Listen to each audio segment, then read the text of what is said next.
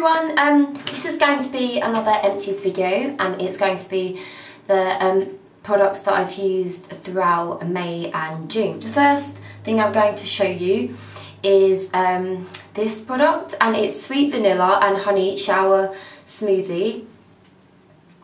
Mine actually looks a bit green where it's been by the window, but I assure you it's not this colour when you buy it.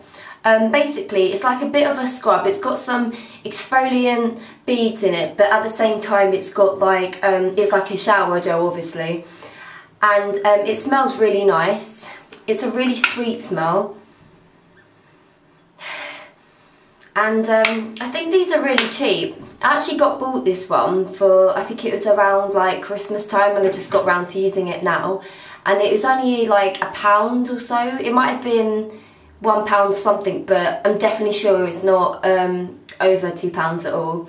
But my sister told me about these, and they've got more scents. This one smells really sweet, and if you like anything like vanilla-y or floral, or you like girly smells, I reckon you really like. I wouldn't say the beads are too like harsh on the skin. Like, I only felt them a little bit when I was washing myself, but I tend to put my shower like gels in a loofah, but this wasn't really harsh, so I think it's alright for like irritable skin, because I've got quite sensitive like legs especially, but this didn't seem to irritate them, so this is like a really good buy, I reckon, for someone on a budget.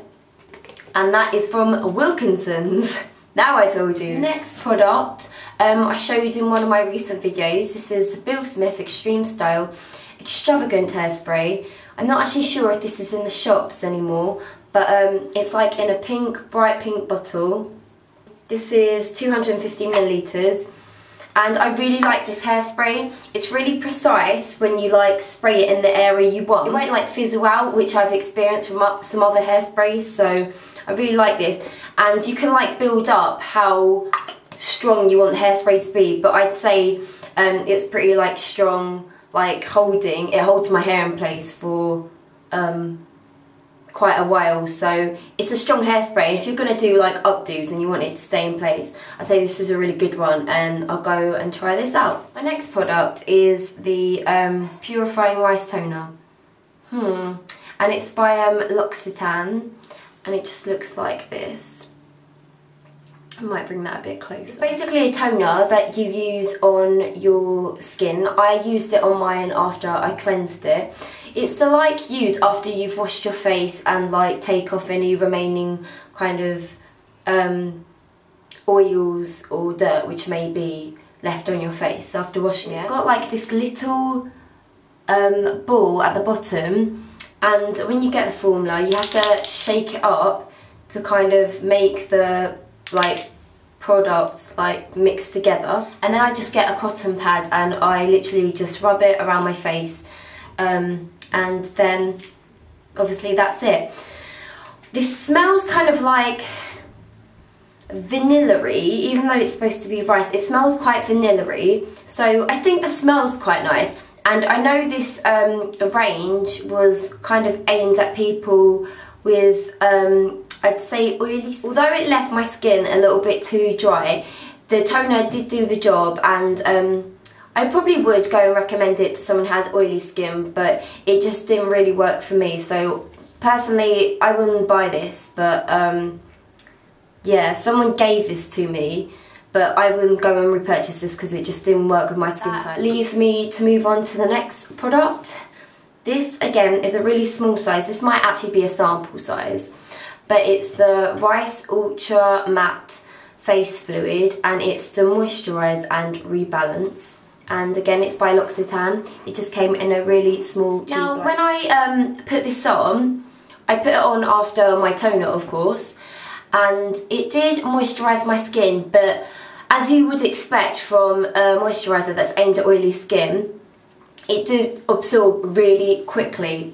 So to me, again, I like a moisturiser that sits on the face and feels like it really is moisturising, and just like leaves like a little bit of kind of moisture that I can feel for a while before it properly sinks in. I hope that made sense to everyone.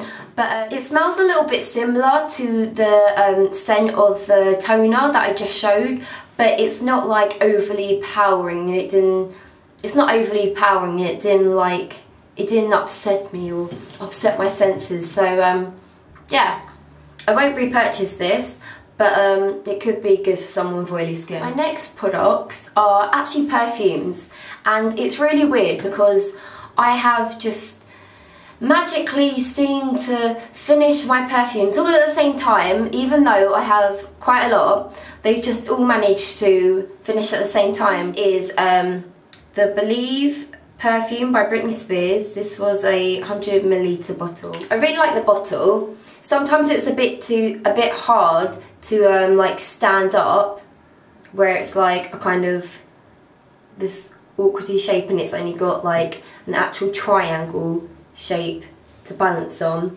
But it's lovely for summer and something I definitely wear on holiday. I wore it all on holiday last year and I just couldn't get enough of it because I got it in duty free. If you're into really fruity smells that remind you of summer, I'd go and check this out because it's really nice, and every time I wore it out people was asking me what perfume I was wearing. My next perfume again is another Britney Spears perfume.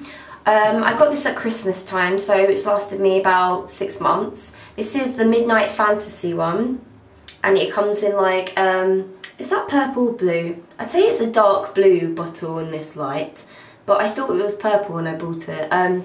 It just comes in this really kind of nice packaging. It's got like jewels in it, and then you can see the detail there. It's got more of a sweeter scent, almost like a bit more candy-like, I'd say. Candy-like. It smells a bit more like sweets, and it was a perfume that I tended to wear more at night time than in the daytime. This is a nice perfume. I'd say it's aimed more towards a younger kind of market, so probably like teenage girls and like early 20s. I'd say that's who this kind of perfume is aimed towards. For summer, between these two, I'd actually choose the Believe perfume, but this is really nice as well, so I don't want to put this one down.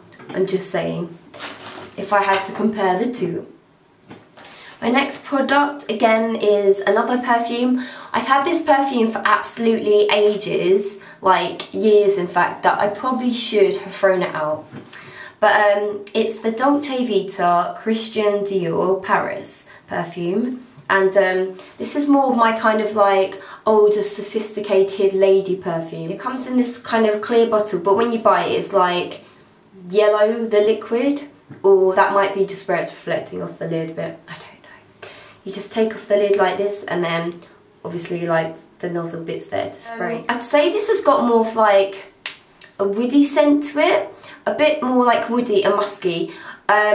It's probably aimed towards more like older ladies, but I really love the smell, and I probably will get this in the future, but I want to try out other perfumes. And my last product, everyone has seen this product before, and it's really cheap. It's dry shampoo, heart on your sleeve, and this is just the Superdrug own brand. I just literally spray this in my roots when I don't have time to wash my hair, or sometimes I just use it on my hair when on days that I've washed it, just for a bit more like volume, because where my hair's long it can kind of drag down, and then I just look like I've got these like bushy, weird, crazy ends on the day that I'm wearing my hair wavy, which is today. The of the actual dry shampoo was not overpowering, and when I went in Superdrug, I think these were like, I'm pretty sure it was buy one get two free. It was a really good deal either way, and I actually gave one of these